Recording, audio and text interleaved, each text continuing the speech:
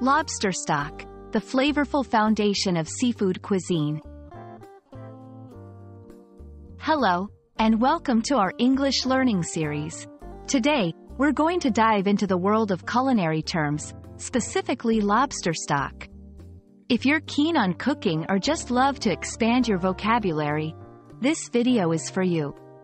We'll explore what lobster stock is, how it's made, and the ways it's used in cooking. Lobster stock is a flavorful liquid made by simmering the shells and scraps of lobsters with various aromatics like onions, carrots, and celery.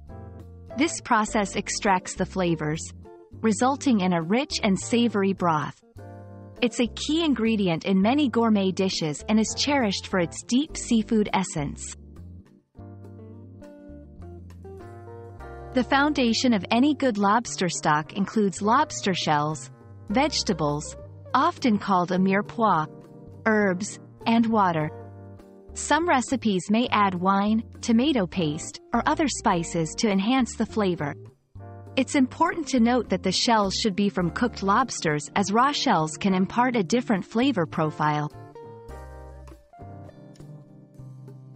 Making lobster stock is a simple yet delicate process. It involves sautéing the shells to release their flavors, adding vegetables and herbs, then covering with water to simmer. The key is to cook it on a low heat for several hours, allowing all the flavors to meld together. Lobster stock is not just for making seafood soups or bisques. It's a versatile ingredient that can be used to enhance the flavor of risottos, sauces, and even some cocktails. Its rich taste can elevate simple recipes to gourmet levels. And that wraps up our exploration of lobster stock. We hope this video has been informative and adds a new term to your English vocabulary as well as your culinary lexicon.